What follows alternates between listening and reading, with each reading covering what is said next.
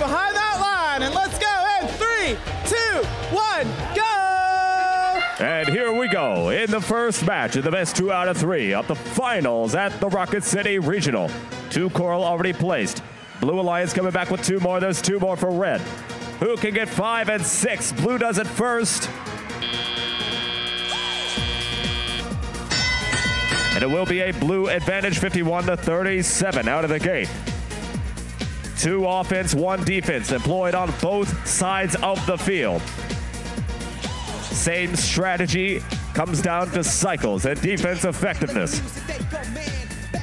Blue Alliance holding on, but red is catching up. There's a 5-pointer from Engineers of Tomorrow. Algae pulled off by Beak Squad. They throw it up in the net for 4. Their opponents in the blue bumpers almost finished with level 4, and blue is holding on to just a 7, make that a 2-point lead with 1 minute 30 for play.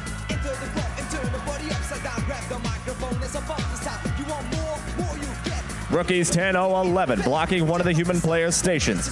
Beak Squad rotates over to the other side, and with a hit from the rookies, the coral gets knocked wide, and red pulls into the lead by 1 point. There's 3 more points after a level 2 coral. 1 minute for play. It's a 5-point difference. Blue Alliance contending with the defense of Rad Robotics.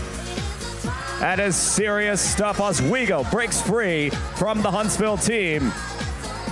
As they move to score on level 3, they've got it for 4 points. Blue pulls back into the lead, 108-105 with 40 seconds. Couple more spots on the top level. Red's got tricks up their sleeve, 40-28, plucks off Algae and scores it immediately. But they have to face against the rookies out of Dayton every time they go to the human player station.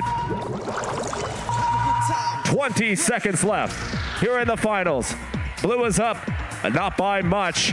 Red Alliance looking for the barge points to make the difference. 2 red robots latching onto a deep cage. 7 seconds to get off the ground. 40-20's going up. 3, 2, 1.